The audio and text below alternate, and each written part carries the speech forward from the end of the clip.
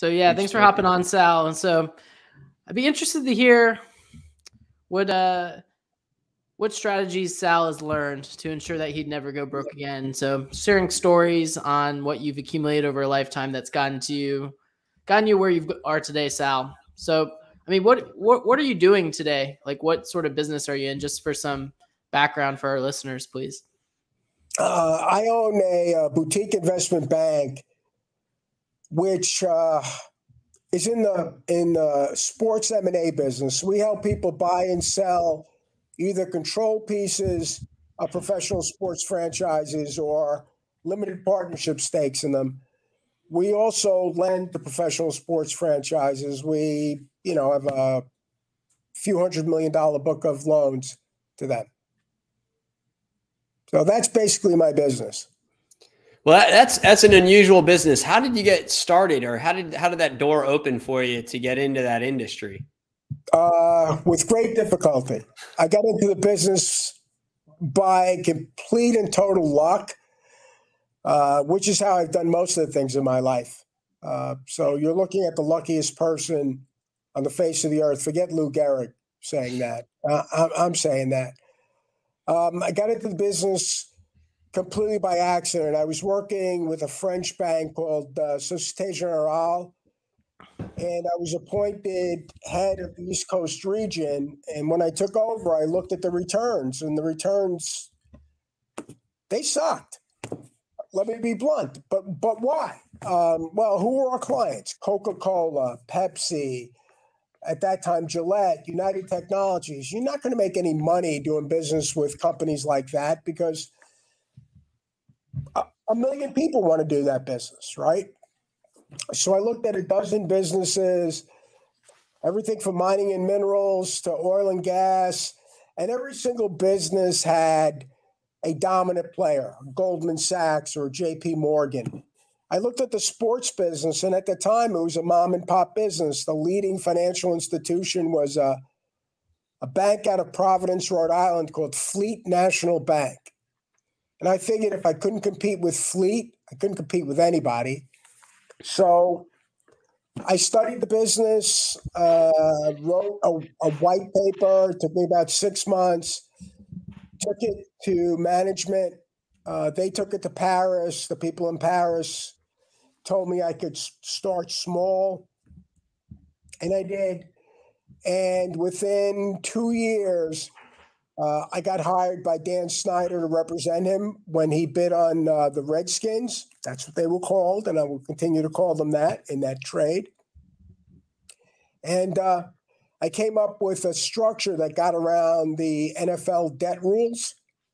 And my structure was the first professional sports loan ever rated by Moody's and Standard & Poor's. It got a triple B plus rating. We blew it out the door. We raised a ton of money. That put us on the map.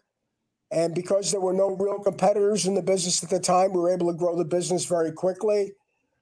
Stayed at SocGen for about another 3 years and moved to Lehman Brothers in 2001. We were directly across the street from the North Tower of the World Trade Center. So we were there for a few months, and then September 11th happened. And when the North Tower came down, it crushed our building. We all got out, thankfully, but we had to start the business from scratch again. We did. And then we helped George Steinbrenner found the Yes Network, and we represented Disney when they sold the Angels and the Mighty Ducks. All right, let me cut in before I forget my questions. So just for the audience out there, what is a white paper?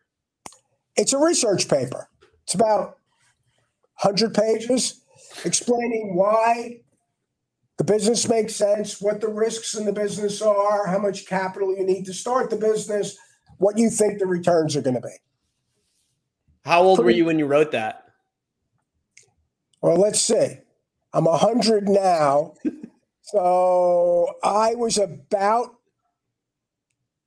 46. Oh, wow. So you didn't go out on your own until you were in your mid-40s. No, I didn't go out on my own until, well, I went to Lehman Brothers. Then I started my own company 17 years ago. So I was 53 when I Wow. started. So you're like Warren. Okay. Yeah. Well, All right. So you did your white paper. That's an explanation. That's a, and start your own business. what's that? It takes a lot of courage to do that. Yeah. Right? I mean, I was working for Lehman Brothers, one of the big investment banks. I was making a bunch of money. You know, they had 70,000 employees and $17 billion in capital. And I went out and started a business with 8 people. And they gave me a big speech on how 90% of new businesses fail and why the only reason people did business with me is because it said Lehman Brothers on my card. Nobody did business with me because it said Lehman Brothers on my card. People did business with me because of me. So I didn't like the way the profits were being split up, you know. So I started my own business. So you're doing investment banking at Lehman, Sal? Yeah. That's what we do. So then the second question I had, so you said you used unique debt structure, right? So that's a unique ability there. So for Snyder, and you pushed it to Moody's for a BBB rating. Can you explain that? The business. Moody's and Standard & Poor's rated the loan. Okay, they rated the debt, and they gave it an investment grade rating, and that allowed people to buy it very easily. And we were able to raise a significant amount of money. How much did you raise off that? We raised 350, but we had over 700 million in commitments. 350 million you raised, and that was to go towards the purchase of the Redskins for Dan Snyder, right? Correct. How do you write? How do you do that? How do you submit for a B or an A rating with Moody's? You have to give them the loan structure. You have to show them what the security is. You have to show them what the cash flow is to service the debt. I mean, but remember, before I started doing this, I was in banking for 20 years. Yeah. I mean, I know a structural loan. Right. You know, I didn't know how to do that. I would have been shining shoes again. Right. Did you use the shine shoes? Yes, that was my first entrepreneurial venture. You guys don't know anything about me. I got here when I was 6 years old from Sicily. I was born on a little dinky farm outside of a little dinky town. My father was the most educated person in the history of my family. He had a 5th grade education. Whew. And the greatest country in the world took a family of uneducated, unskilled, dirt poor peasants and gave us an opportunity to succeed. So when I came here, my dad went to work unloading ships before containerization, working in very dangerous conditions and sweltering hot in the summer and freezing cold cargo holds. My mom went to work in the garment district sewing collars onto men's shirts at 3 cents a collar. And when I was 10 years old, I started my first entrepreneurial venture.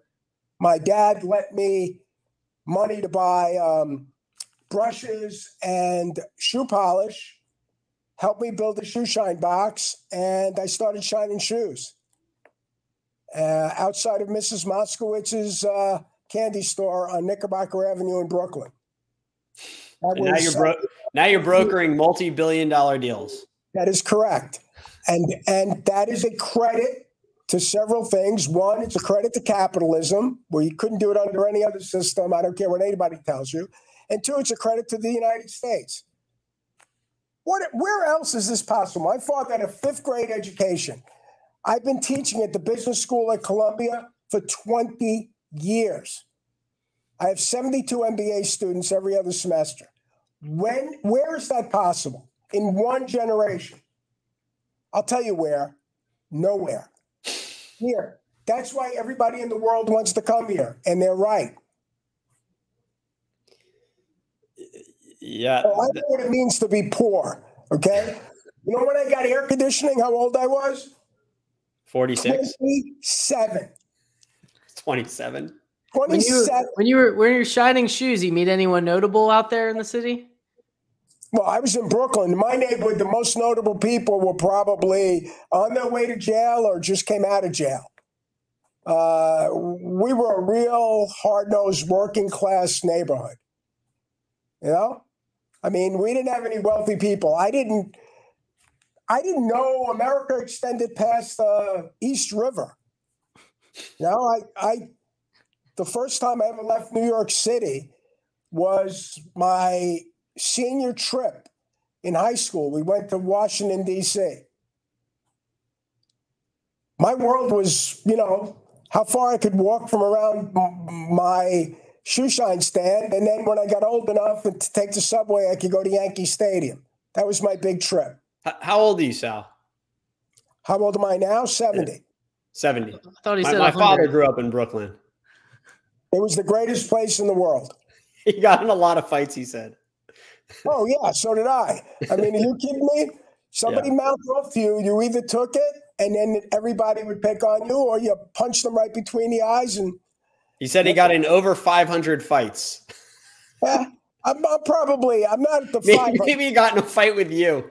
He did. I mean, I've done a couple of hundred. But when you fought with me, there were no rules. Oh, yeah. I mean, it's the street, right? Oh, no. I would bite you, I would scratch you, and I would punch you in places that aren't legal in the ring. Sal's an animal. Oh, yeah. Yeah. Do you fight like that in the banking world? Do you fight like that in business? Yes. I take no prisoners. That's why my clients love me. You've got a lot of deals. You've done a ton of deals. Do you know how many deals you've actually done? Let me see. 122. Really?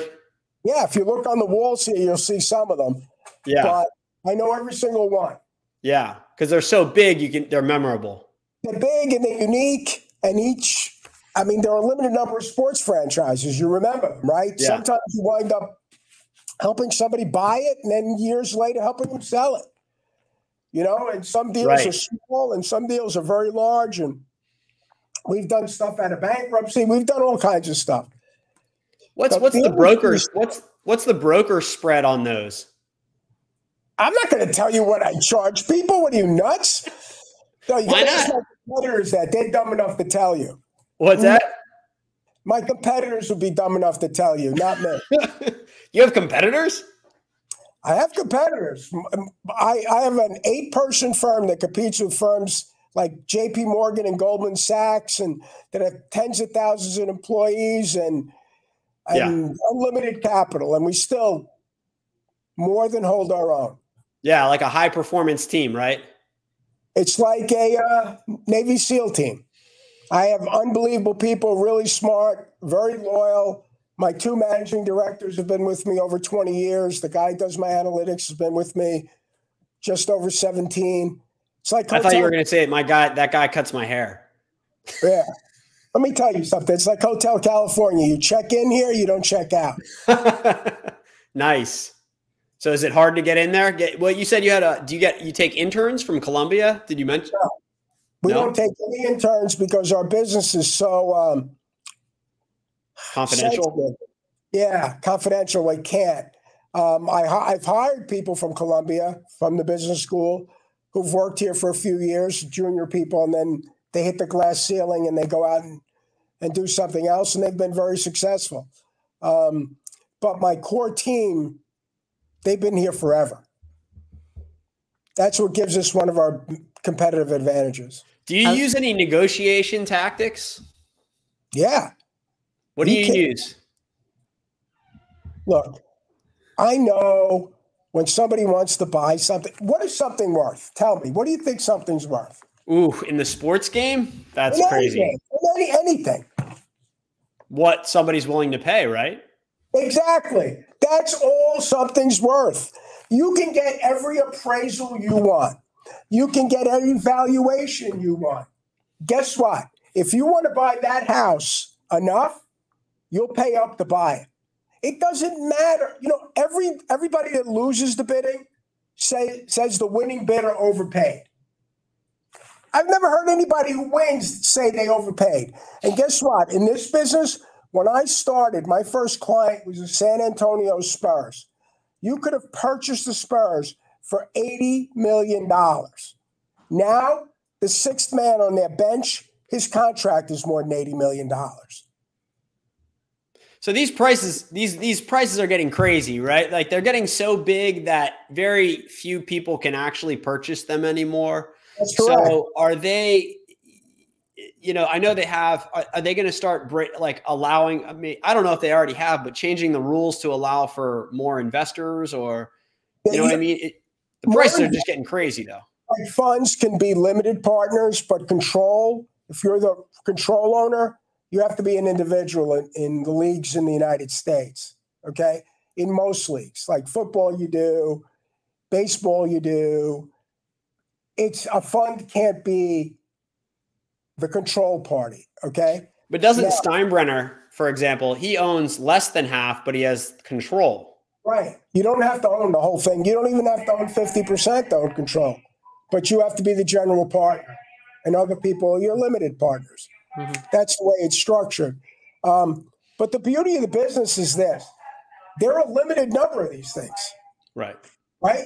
They're not making any more of them. Maybe you have expansion once every 20 years. Right? But capitalism produces billionaires all the time. And so more and more billionaires are being created. The number of teams is basically static. The more bidders you have, right? Demand goes up, supply remains constant. I don't know. I didn't sleep through that economics class. That forces prices up. Right. As long as I have 4 bidders or 3 bidders for something, I'm going to have an auction. Yeah. And there's going to be one person that really wants to buy it. So how do you put the word out there? Do you call it ESPN or you? How do you find your first deal in this business? Like, this is so random. Josh needs to get a word in. Go ahead, Josh. How did I get my first deal? Okay. I'll tell you how I got my first deal. I am relentless. Okay. You guys don't even know. I kept a log. I made 116 phone calls to people who are owners of Major League Sports franchises, and none of them would take my call when I started in the business. They never heard of me. I was with some dopey French bank. Good luck with that. My 117th call, I decided I was going to make on a Friday afternoon late, hoping that Abe Poland, who owned at the time the Capitals and the Washington Wizards, I was hoping his assistant would have gone home Friday and that he would pick up the phone. And he did. Nice. I talked to him and he said, I never heard of you. And I schmoozed him and talked to him and wouldn't give up. And he said, all right, you know what? Come down Monday. I went down and he was kind enough to see me. And he said, I don't have anything for you, but I think the Spurs might. He called the owner of the San Antonio Spurs, introduced me. I flew down to San Antonio in August. It was 190 degrees. Your age. I went and I did my first deal, which was a loan to the San Antonio Spurs. It was, what does the hat say on it? Dues paid. Oh, all right. Yeah. So I went down and that was my first deal. And I did a few other small ones until I got the big break. Well, your Spurs was the first deal or the Skins? The Spurs were the first deal, but that was a small deal. 80 million. Yeah. That must have been what, the 80s or the 90s? You don't lend up to the value of the team. You lend, I think it was a $15 million deal, 1.5. It was tiny. So they put 65 down? 65 was basically the collateral value of the team if the team was sold. Yeah. But at the time, it was really tough for sports franchises to get loans because a lot of them lost money. That's changed a lot. Okay. Now these are real giant enterprises now. How does one get a $15 million loan? Back then, how did they do it? They said they needed $15 million. I tried to figure out how I could lend it to them. Nobody else was down in San Antonio. And I did. I figured it out. I knew what the value of the thing was. I knew people would want to buy it. I could structure it. I had to follow the league rules, which I had learned by doing all that research. And we structured it and put it together. It's not rocket science. If it was rocket science, I wouldn't be able to do it. As you could tell, I could barely get on the podcast. So what kind of they're taking out a loan, obviously. What's the interest rate on that look like? Well, I mean, now or then?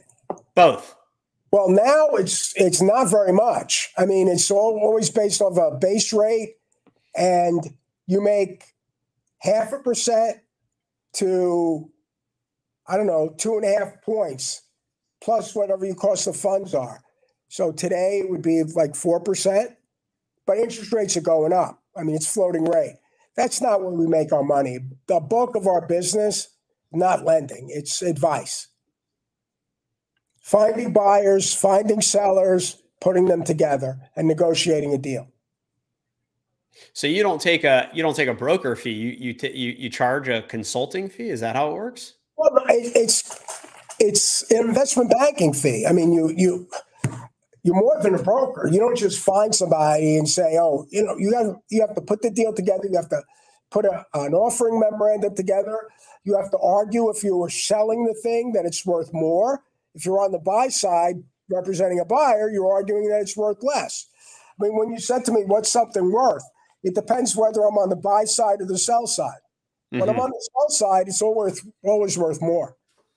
I got to convince somebody else to pay that. And then I have to find enough buyers that have the wherewithal to write the check, that are approvable, that I can have an auction with. If you don't have that, there's no competitive tension. You don't get anywhere. Now, we have a huge database of people, which we've built over 25 years.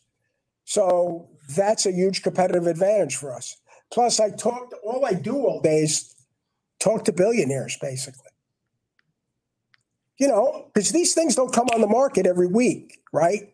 So if some guy says, I want Team X, you got to store that away in our database, because 5 years from now, Team X may come up, and he's going to be one of my first phone calls. Mm-hmm.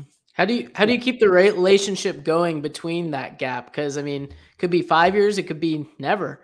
Like, do you continuously talk with these people to keep them abreast of what's going on in the markets? People travel all over God's green earth. I mean, during the pandemic, it was torture for me because I had to do Zoom calls every day. What I would much rather do is get on an airplane and fly to, I don't care, Detroit, Cincinnati, Chicago, LA. Just go out there, keep talking to people. And over time, you establish friendships with people too. I mean, you do. And when they're happy with what they bought, you really become a friend. And what they bought has been appreciating, right, over time. So you've put them in a good investment. Whether you were selling it to them or representing them when they were buying it, they're going to be happy. And, we don't screw up. We can't, because our competition's too strong. We got to do it right. Have you ever flew anywhere without a meeting? I'm sorry, what? What's that, Josh? Have you ever flew anywhere without having a meeting, Sal? No, I don't think I mean, you guys, I take 5 days off a year if I have to. I work. I love work. My work isn't work. Come on, work. He's saying, would you go find somebody and chase somebody down without a scheduled appointment? I'll call them first, make sure I can get in to see them. But things have changed. Remember, most people in my industry know me now. So it's a lot easier for me to get in the door. They're my friends now. I mean, there are a limited number of these people. There are very few I don't know. You probably talk to more billionaires than most, right? Because that's more billionaires than almost anybody. Because think about it. Anybody that calls me to buy one of these things, if you're not a billionaire, why are you calling me? What do you see as a common theme in their personality traits or the type of person? What do you see common characteristics among them? No, they're all over the place. Really? Yeah, the guys I love. All right, let me give you a quiz question. What percentage of American millionaires are first-generation millionaires? Most of them. I have no idea. Give me a guess. 90%. You are almost right. 80%. 80%. So when there's this image projected of the idle rich, good luck with that. Okay? Most of the people I know make the money themselves. They started with nothing. They have amazing stories, right? And have become billionaires. And I can relate to those people because I know what it's like starting with nothing. Do you think it's easier to become super wealthy if you had nothing? No, it's always easier to inherit the money. That's the easiest way to get it. I mean, somebody told me that the lottery of life is decided at birth. Yeah, if your last name is whatever, Bezos, guess what? You're in pretty good shape. You don't have to work as hard. But look, the beauty of capitalism is, and what some people complain about is that the race doesn't start at the same point. Some people start in front. Some people start way back. Okay, so there are only three things you can do. You can refuse the race because it's not fair, in which case you'll always be at the bottom of the barrel. You can complain about it while everybody runs, or you can run faster and catch up. It's harder. It's riskier. Sometimes you fail and you got to get up. Yes, but you at least have a chance. In a lot of other systems, there's no race. You're born into a social strata, and that's it. You know what? What an employer wants is that you can make them money. If you can make them money, nobody cares where you went to school, what your religion is, what color you are. They don't care if you're purple and have blue stripes. If you can make them money, they're going to take care of you. You think you think these banking institutions want to hire a guy with my name? When I got out of business school in the 70s, if you had my last name on Wall Street, you were either working in the kitchen or you were working in the mailroom. Period. Okay? No joke. It wasn't until Lou Ranieri invented mortgage-backed securities that Italian Americans got a shot on Wall Street and the great Mario Gabelli. But before that, good luck with that. You just have to work harder. You have to show people you are valuable. If you can make people money, they'll keep you. If you can't, it doesn't matter if you went to Harvard, have more degrees than a thermometer, and your last name is whatever. They may keep you for a while, but you ain't going anywhere. When did you have a deal that went south and you came in and turned it around? I've never had a deal that's gone south. Really? But I've had deals where we've gone in, during bankruptcies and helped structure the bankruptcy, get people, to get it done. Look, we worked with the Ricketts family when they bought the Cubs. That was during the Great Recession. Between the time they hired me and we closed the deal, Bear Stearns almost went bankrupt. They should have. AIG should have gone bankrupt. Lehman Brothers went bankrupt. The Tribune companies, which own the Cubs, went bankrupt. We had to buy the Cubs through a 363 sale, which is a bankruptcy sale. It took 3 years to get the deal done.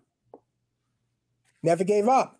Just kept pushing, figuring out ways to get around the problems. The banking system looked like it was going to collapse. Nobody was lending money. It was a mess. But you figured it out. Because if you give up, you lose. So these teams, they make money now. You said they used to not make money. They would just take losses. But are they making money? Or are they breaking even? Or some of them actually making a profit? Well, it depends. I mean, look, in the NFL, everybody's making money. In the other leagues, the top half of the teams make money. The bottom half of the teams break even or lose money. Yeah, and you can determine whether you want to or not, right? Because your biggest expense is your payroll. So you can run your payroll at a very low level and make a bunch of money, or you could try to, win the World Series and blow your brains out and lose money. It's up to you if you're the owner. That's one of the great things about this business. Mm-hmm. Most owners are pretty competitive. What's that? Most owners are pretty competitive. They want to win. Yeah. Well, look at like Stuart Sternberg. He keeps like the lowest payroll in MLB. So does he have good margin on that? Is he making a ton of money? No comment. But you can imagine. I can't tell you that. You can tell me whatever you want. Where do the bulk of their income come from? Is it ticket sales? Is it merch? What does that look like? Mostly media. Media. Right? Yeah, it's television, radio, over the air, over the top, streaming. The big driver in my business is media content value. And it's going to continue to go up. Why? Okay, I'll tell you why. Technology is improving, right? People are able to record their favorite shows, edit out the commercials, watch them anytime they want. 99.5% of people that watch sports watch them live. What other content can you say that about? Try like none. Yeah. And as long as that's the case, as long as people keep consuming it, and they will even more because of gambling, because now it's being legalized, and gambling does several things. It did in England, at least, when it was legalized there. One, people watch the games longer. They watch games they have no rooting interest in, and that drives ratings, right? I don't know, what's your favorite team? Andrew, what's your favorite team? Yankees. Fine. If you're a Yankee fan, what do you care if the Padres are playing, I don't know, the Colorado Rockies? You don't. You're not going to watch that game. Except if you put $500 on the game, you're going to be watching the game. And that's what starts to happen. And so that's going to make the media content even more valuable. So, I got to turn my stupid phone off. Hey, put it on speaker. Is it a billionaire? Actually, it is. But I'm not picking it up. So you guys are more important than him. That's what's up. And he's going to be pissed at me that he had to leave me. Who is it? Who is it? Not telling you that. Get lost. Is he like an annoying billionaire? There are no annoying billionaires. They're all nice people. You just have to say that. Yeah. Okay. And I did. And it was so sincere when it came out that you wouldn't even be able to tell. It was. Yeah. No, there's some interesting people I deal with. So, Greg, what do you want to know? Josh, did you have something? What you got, Josh? I see you sitting there. You all quiet. You guys are talking in New York language, and I'm just listening. Come on, Josh. Answer anything you want. You're killing me. Come on, man. You got the godfather of sports brokering here. Yeah, I mean, it's very interesting how you went from shoe shining, I don't know, then investment banking. Did you go from shoe shining straight to investment banking? No. Not too many. We won't get into all the details, but basically you went from shoe shining to investment banking to... I told you I'm luckier than anybody in the world, okay? All right, the luckiest man in the world, Sal, is on our podcast right now. I'll tell you what, all right? So I started shining shoes. Then, you can't... It's limited how much money you can make. So once I got to be 16, I was able to get my working papers. In New York State, they're called working papers. You need them to be able to get a job with a Social Security number. So got my Social Security number, got my first job. Now I've had jobs, let's see, I started stocking shelves at a deli. Then I loaded trucks at a Canada Dry bottling plant in the summer. I've worked as a waiter. I worked as a messenger.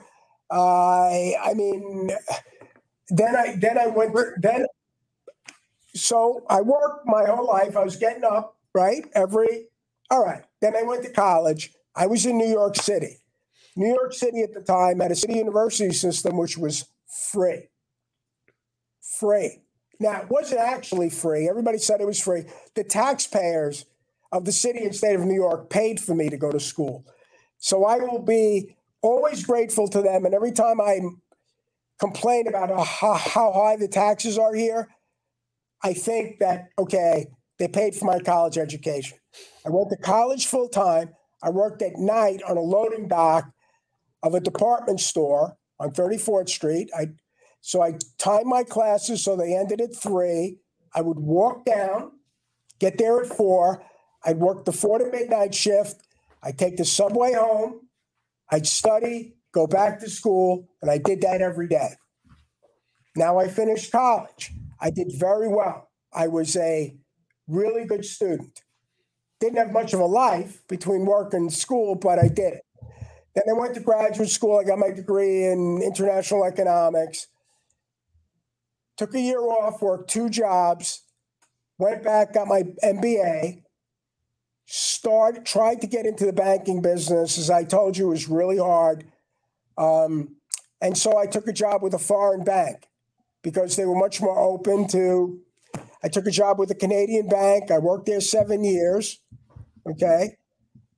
Then I went to work for an Australian bank. I worked there 10 years. Then I went to work for the French. Then I started my own business. Okay.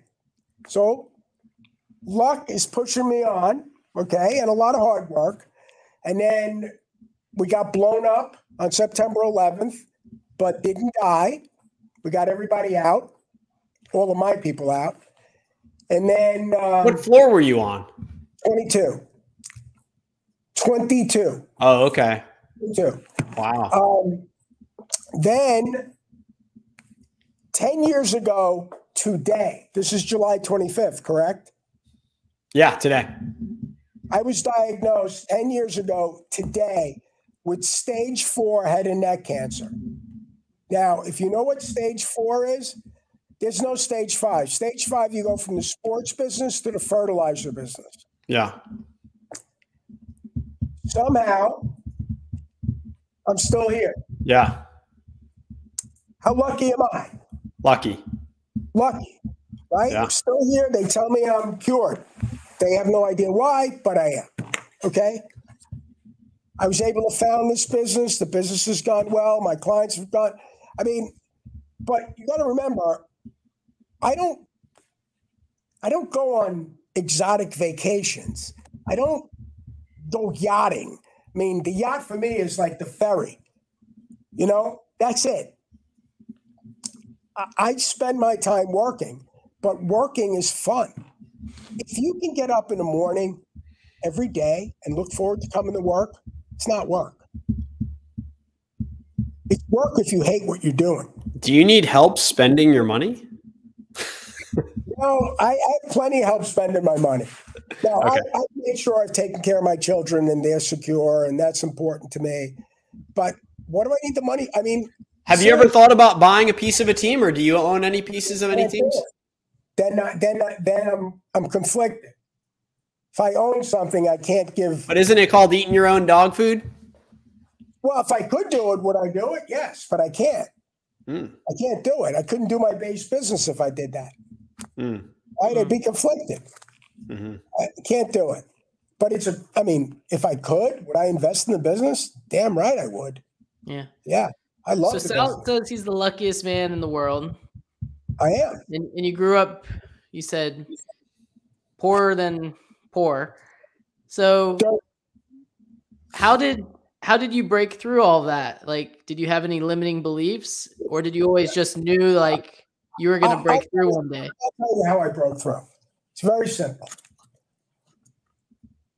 When I was about 7, I was having real trouble learning to speak English. You spoke Italian? Yeah. Tu parla italiano, hey. Actually, I spoke a dialect of Italian from Western Sicily. All right? That's what my family spoke. We weren't highly educated. My dad was an unbelievable man. And he's my mentor. And we were here about a year, and he would take me out on Sundays to anything that was free. We'd go to the Central Park Zoo, or we'd go to Prospect Park. But my favorite thing was we take the ferry from the Battery to Staten Island. We'd go to St. George. He'd buy me a hot dog, and we'd look over New York Harbor. All right? So one day I was really bummed out. I wanted to go home. Home meaning home, back to Sicily. Kids were picking on me. I get into fights every day. I couldn't speak English very well. My grades were terrible. Why? Because I couldn't understand the damn teacher. Okay? And they had basically given up on me. And we're coming back from Staten Island. And I was in pretty far down the dumps. And my dad, as we were passing the Statue of Liberty, took my hand and took me to the rail, pointed to the Statue of Liberty and said to me in Sicilian, I'll translate into English, that he said, Salvatore, he's the only person to call me Salvatore in America. He said, we're in America now. And if you work hard enough and you study hard enough, anything is possible. Then he sat me down. I never forgot those words. So you know what? When it was hard to learn to speak English, I tried harder. When I couldn't do the math, I tried harder. I would spend 3 hours on a math problem until I got it right. If you can overcome that, we had no air conditioning. It was 100 degrees. We lived on the top floor of a tenement building. But okay, we can overcome that. What do? Complain about it? No, you suck it up. You go to work. You do your best. And I learned 90% of everything I know about marketing from my shoe shine business. I learned to read enough so that I could get the New York Daily News and read the sports section. And I started shining shoes in 1962. The Mets just started. So I'd read stories about the Mets and stories about the Yankees. And every time I'd start shining shoes, I'd get the flow of what the guy was, Yankee fan or Met fan. I talked about the teams because I'd read them in the morning in the newspaper. And I'd have a newspaper there for them to read while I was shining their shoes. I was always on time. I always did a perfect spit shine. Perfect. Right? And I was reliable, and they liked me, and I built a clientele. Good service, treating people with respect, that's how you succeed, period. No matter whether they have $1 billion or whether they're the mailman. Doesn't matter. What's the best pizza place in New York?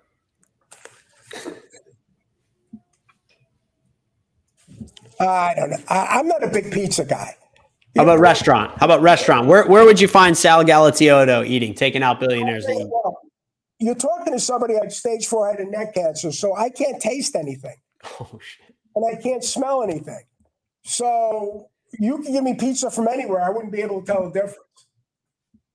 When you go out to dinner with one of these people looking to buy the team, who picks up the bill? They do almost always, because I don't drink either, and they spend a lot of money on really expensive wine. Did you ever drink, or you've always been a non-drinker?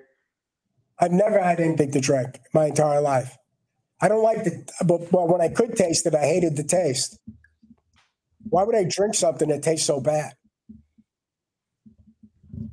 I don't drink either, so I get it, kind of. I'm the most boring person you ever meet. I don't drink, I don't smoke, I don't gamble. But I got the greatest life. Yeah. What's your favorite deal? Do you have a favorite deal out of the 122? Yeah, I guess I mentioned it before. It was the Cubs deal because it was probably the most difficult deal I ever did. Mm-hmm. That was my favorite deal. Yeah. And I'm very good friends with the Ricketts. And actually, when they won their first World Series in 108 years, they gave out 108 World Series rings. And I have one with my name on it. You were part of building that? Yeah. And so guess what? That is something that's going to be handed down for generations of my family. That's awesome. Yeah. Yeah. It's pretty cool. Yeah. It's super cool how you championship ring and a San Antonio Spurs championship ring, but we won't talk about you got one from them too? Yeah. How many do you have? 3. Spurs, what's the third? Yankees, Cubs.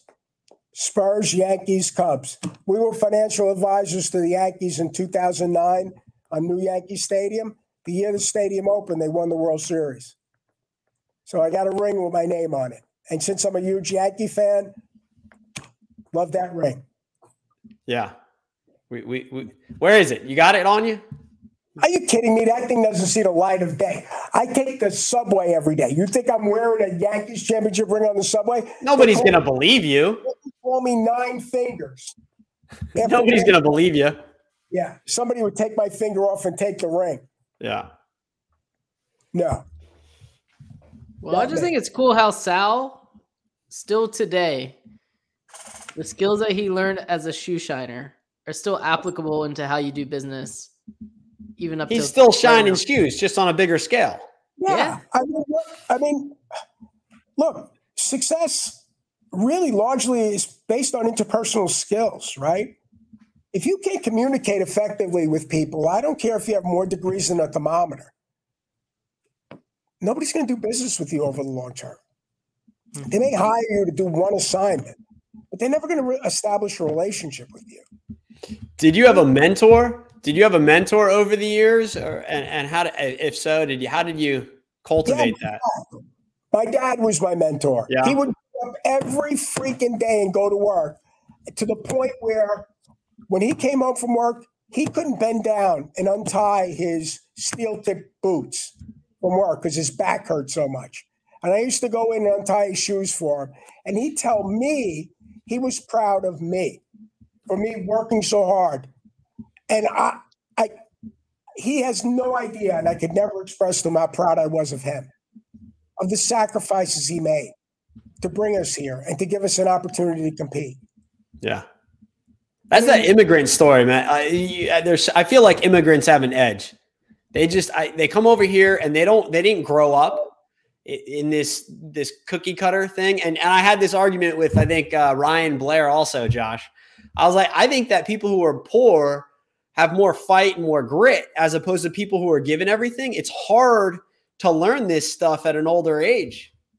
Look, when you grow up, I mean, where I was born, we had no running water. We had electricity sometimes. Right. You came here, we didn't have air conditioning there. You think I complained when we didn't have air conditioning? I could go to the toilet. Are you kidding me? What a luxury that was. Yeah. I'd flush it and go down.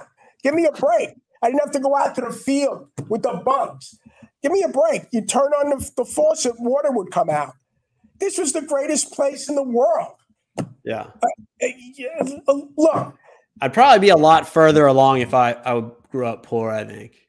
One of the great advantages that America has. Yeah, the immigrant story. These immigrants come over here and they want it more.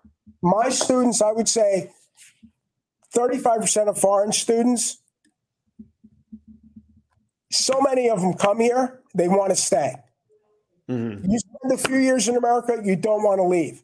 When I went to the university, I would say maybe half the students were foreign students, were immigrants. And still, I do a lot of speaking at Hunter, which is my alma mater, Hunter College or City University. And it's unbelievable, the stories of these kids from Latin America, the Caribbean, West Africa. You know, I was speaking at a class on American immigration policy, and there was a young lady in the front. She had a really interesting accent. And I asked her where she was from, and she said to me, you wouldn't know. And I was like, okay, that's not the right thing to say. Like, I'm standing in the front of the class, you're sitting there. So she said to me, okay, Burkina Faso. So I said, Burkina Faso. Became independent in 1958 as the Republic of Upper Volta. The population is roughly 16 million. The official language is French, but the bulk of the people speak Moray.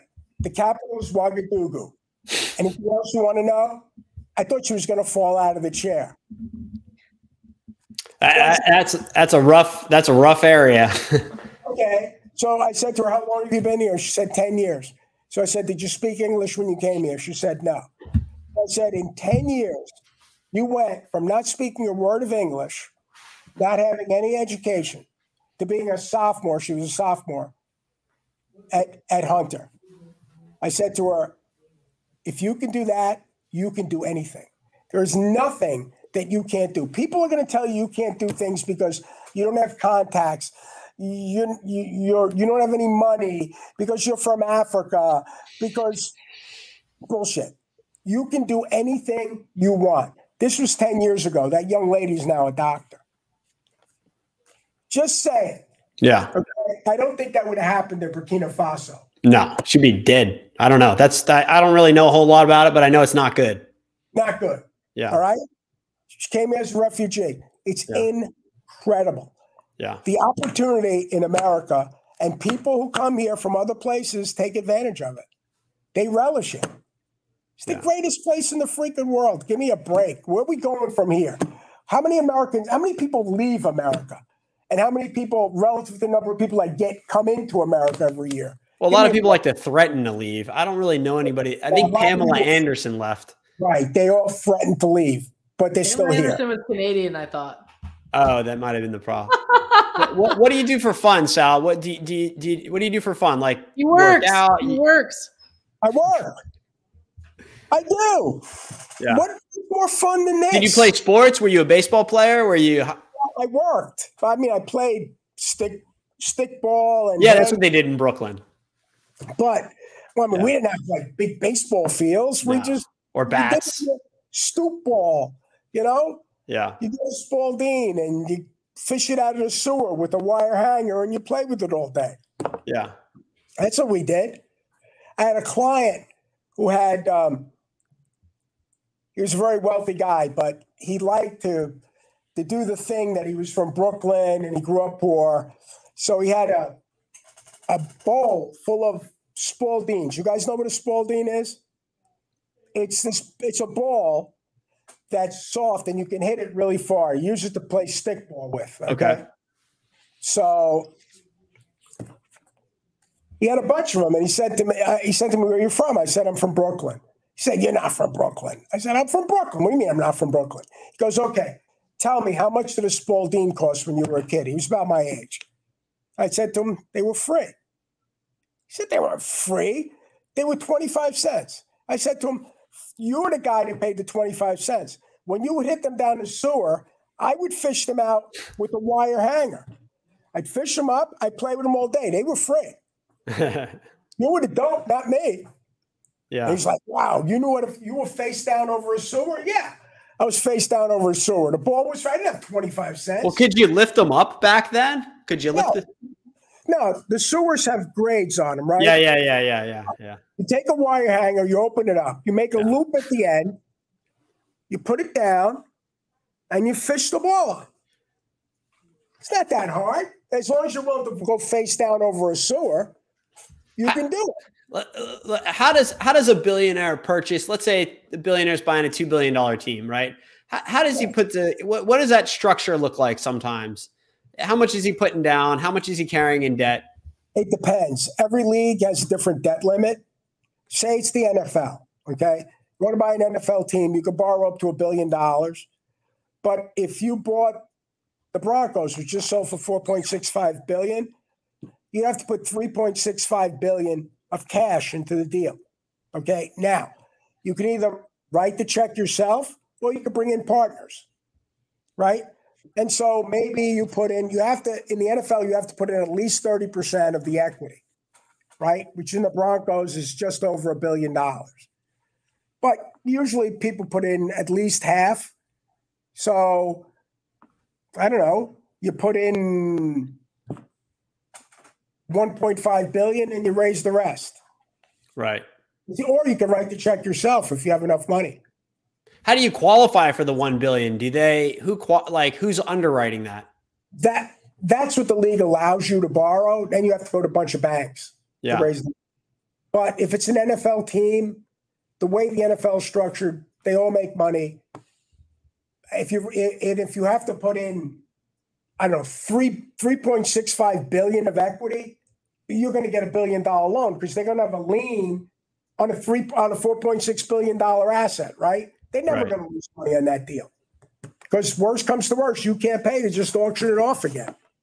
Well, they got to put down $1.5 billion, which is a third. You said that's the requirement, and then they can carry $1 billion for the owner, right? But then he's got to get the rest of the equity from limited partners. So that's all equity. That's not debt. Yeah. So say you put $1.65 billion of equity in, you have to raise another $2 billion of equity and $1 billion in debt behind that. That's the max. So the debt doesn't count as the third? No, the debt's not equity. No. Okay. It goes at the purchase price. So, I mean, you're not going to lose money on these investments if you're a lender, and there's usually a lot of competition to get that debt. It's pretty safe. So are you putting together that debt, or are you still doing that, or you go somewhere else? You go to like Goldman or something? No, any debt deal that I do, I don't do a lot of them, but I do it for my friends. We keep the paper, we hold it. We don't do deals. I mean, I'm not going to do $1 billion loan deal. My balance sheet's not big enough. But if one of my clients needs up to $100 million, I can do. Done. I need 100 mil. Yeah, tell me what team I'm secured by, and I'll think about it. Secured by the team, right? Yeah. What about your ownership stake in the team? So tell me what it is. If it's the Yankees, I'll lend you $100 million all day long. Oh, really? The Yankees? What do you think the Yankees are worth? Give me. Well, it'd be an LP. It'd have to be an LP at that price. Dude, if you had a big enough stake, you could raise the money. Trust me. Okay? It's more probably about finding the seller on that piece. Yeah, it's hard. It's because if you have something that's a premier asset, they don't come on the market very often. Yeah. That's the hard part. Things have so much value. Nobody wants to sell that thing. No, I mean, but then people die and people get divorced and things happen, and sometimes you have to sell it. Yeah. And that's where I come in. Well, if you ever want to buy a team, we know who to call. Yeah. Who's going to run the? Do you ever plan on retiring? Yeah, when they come in with a toe tag, put me on the gurney, put the toe tag on, take me to the morgue. Never. I mean, look, if my mental acuity starts to fade, because as you get older it does, then I'll have to think about it. But as long as I'm feeling good, and no. But I would have said that 10 years ago on this same date, and I went to a regular checkup, and my doctor told me I was going to die. So, do you have like a successor prepped, or do you think your family's going to take it over? No. I have a couple of people here that would take over the business. Yeah. Cool. Yeah, you got to know what you're doing, and they'd be people I trust too. So it makes a big difference. None of your boys will take it over? What do you need a hobby for? How come your boys don't work for you? Because my boys love other stuff. Yeah. And the other thing is, nepotism is a cancer. If you hire your own children, you destroy morale. I don't care how smart your kids are. If you hire them in your business, people are going to think they're hired because they're your kids. Not a good look. For sure. Not a good look. Yeah. I mean, people do it all the time, and God bless them, but I want maximum performance. People get rewarded for performance. And don't tell me that you're not biased when it's your son or your daughter. Come on. Yeah. I mean, it depends. It just depends. Like, I know a guy, Matt Ishbia, he bid on the Broncos. Do you know him? I know Matt. So he came into that business when it was small, and he just took it to the moon. And he did great, and God bless him. But with me, I think I would be biased. I'm going to tell my kid that, you suck, you don't know what you're doing. No. So even if the kid did, I would have to carry him or her. Yeah. Well, I only have 2 boys, so I'd have to each his own. To each his own. You just make a couple calls to your friends, and they got a good job. I don't do that. I didn't. How do you not do that? Because they got to do it on their own. Wow, you're tough. I'm not tough. Come on, you can't see the picture when you're inside the frame. If you hand them stuff, where am I? Am I going this way? Yeah. If I hand them stuff, they're always going to think that all they got to do is stick their hand out. No, okay, they have to earn it. And if they don't earn it, they know they haven't earned it. It's not good for them either. If they're going to be successful, I want them to be successful on their own. They got to work hard. They got to try. They have to sacrifice. It's like my old man from Brooklyn. Well, that's the right thing to do. Dude, you can't. You know, they told me it's short sleeves to short sleeves in 2 generations. One guy makes the money, gives it to another person who starts to dissipate it, and then by the time the third person comes, he's back where they started. If you don't teach people to work hard and to earn, they're not going to ever learn that lesson. It's easy to tell people to do it. They haven't done it until they've done it. Here's a question. Would you rather be given $100 million or would you rather earn $100 million? Oh, earn. Earn. Nobody respects you if you're given the money. I'll take given any day. Respect is earned. Andrew doesn't care. Happily take given. I don't think Andrew cares if he's respected or not. Respect is earned. Andrew doesn't care. He's got his dogs. He's got his kids. That's all. I mean, if you have $100 million, you're going to get respected. Who cares? Look, I have a lot of people I know that sail around on yachts and, they go to Tahiti and they have good for them. You know, I get that fun every single day. And a lot of them aren't happy either. So you say work is fun. What is your favorite part about it? It's the interaction with the people, with the people that work here, with my clients, especially with my clients. And the challenge of getting stuff done, there's nothing better than succeeding. How do you twist the arm of a seller who doesn't want to come down to your price? You don't. They know they can lose.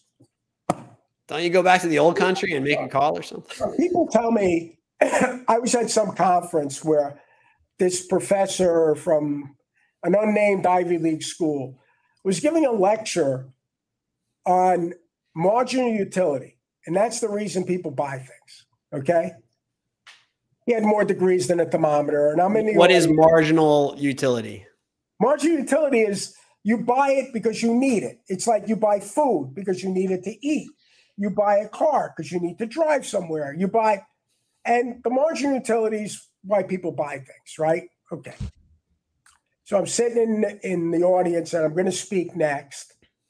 And I'm saying to myself, shut up. Do not raise your hand.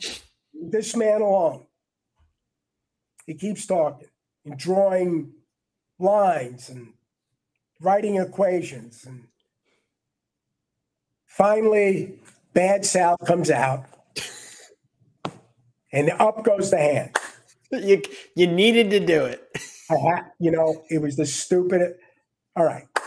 So I said to him, okay, so explain to me why every Ferrari exported to the United States is sold, even the ones that are purple. I said, let's see. Marginal utility. They get great gas mileage. No. They're reliable. No. They're cheap to fix. No. They're cheap to insure. No. You could drive them anywhere. No. They're none of those things. You know why people buy Ferraris? Because they want to be, when they drive by, they want people to say, look at that guy driving a Ferrari. That's the only reason. The reason people buy $25,000 wristwatches and not $25 wristwatches is not because the ones that are $25,000 tell better time. It's because they want one. That's why people buy expensive shoes, or people buy what they want because it makes them happy.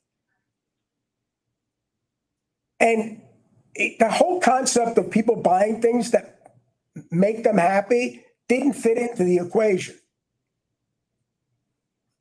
But when you think about it, that's why people buy things, right? Sure. I mean, sure, there's some things they buy because they have to. They have to buy food. They have to, have shelter. But outside of that, give me a break. There are a million reasons you buy something.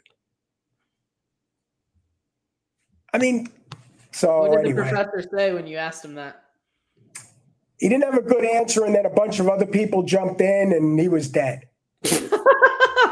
And then he was with the one on the gurney with the toe tag, and they were wheeling him out of the conference. He was not a happy camper. Not a happy camper.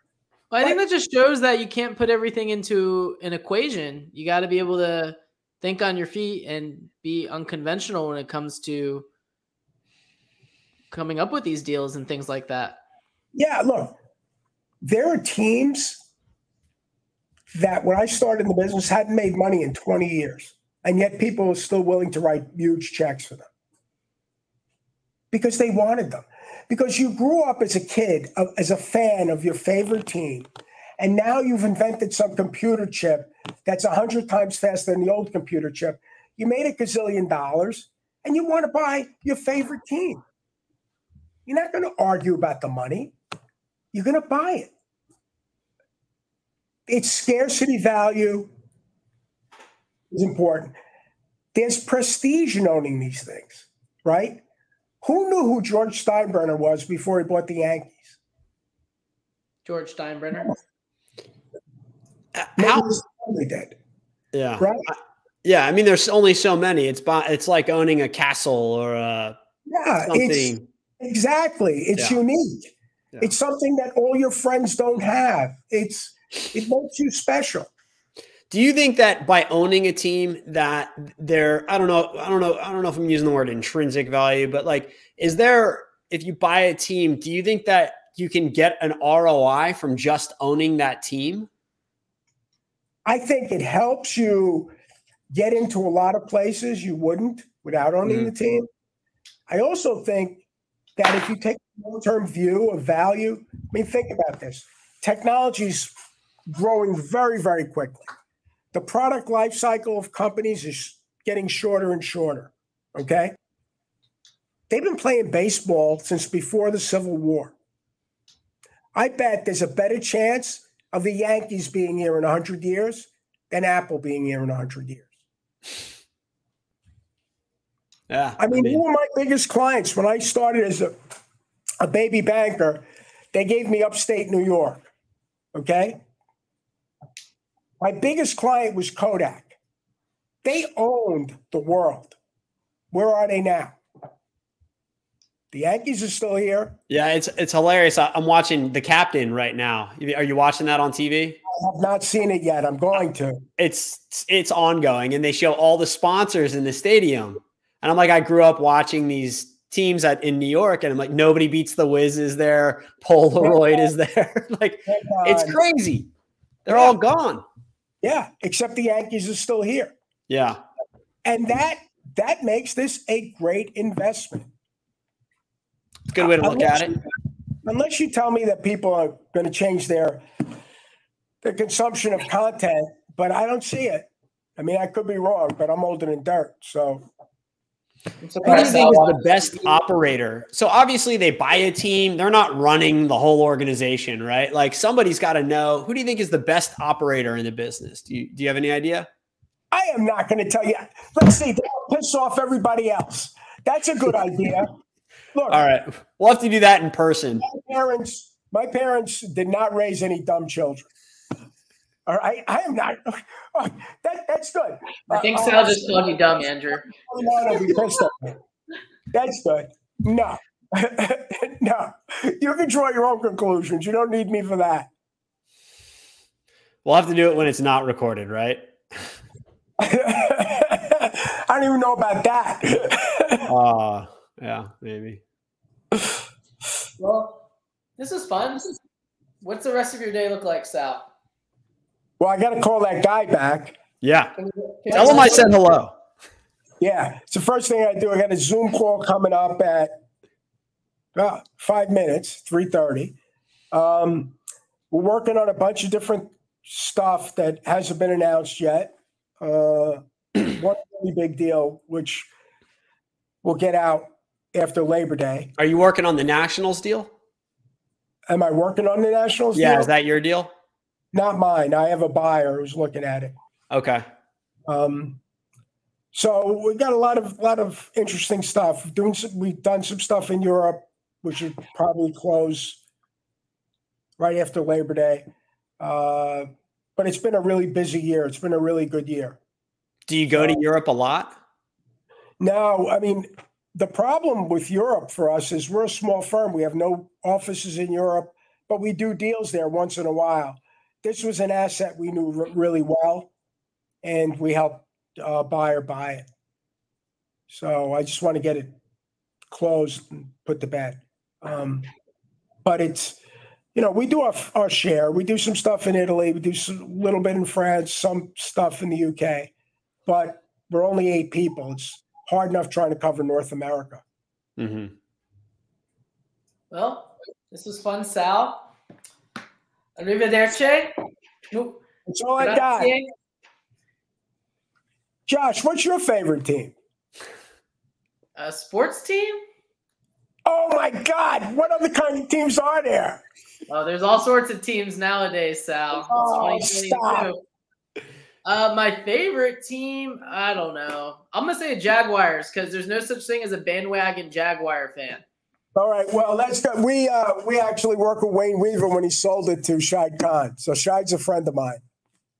So can you ask why did Wayne call them why did he pick the Jaguars? That killed, you got to change there's no Jaguars here, man. You know what? Jacksonville starts with a J. It's not a good alliteration. It's not a good alliteration. You know what? He should have called you. I don't know. I agree. I mean, why did somebody name a team whatever the hell I don't know, because he wanted to. Yeah. How's that? He bought it. He can do what he wants. He's a billionaire and you're not, Andrew.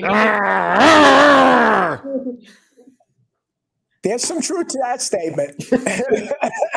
No, that's a fact. Well, we're all in the same boat here. So that's all I got.